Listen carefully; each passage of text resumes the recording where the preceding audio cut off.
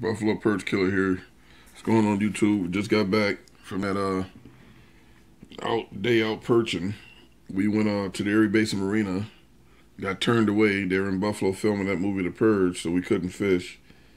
We ended up going to the Union Ship Canal. We stayed there for a while. Then we left there and went to the locks and fished off the point. It was me, Perch Pimp,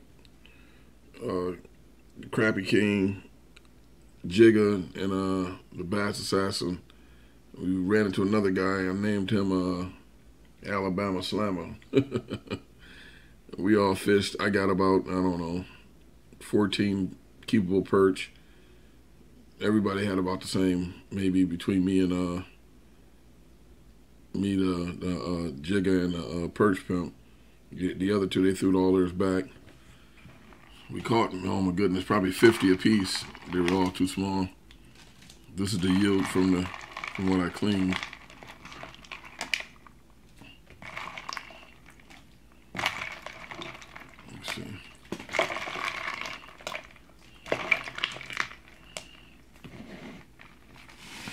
I think that's all of it. So that's what I got after I cleaned it all. It's about probably a good 2 pounds. Good 2 pounds of perch. It's not bad for a couple hours. It's about a good 2 pounds. All fillets. Some bigger than others. All nice fillets though.